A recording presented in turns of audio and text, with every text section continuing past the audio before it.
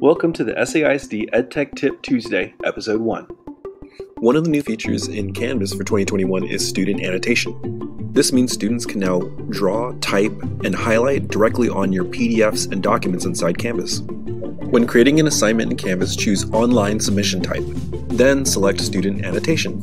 And then choose an image or PDF to upload. When students open the assignment, they can add comments, draw, or type directly onto your document or image. When typing, press Shift and Enter to start a new line. Visit our website to book us for training or to learn more about Tech Tuesdays at saisd.net/edtech.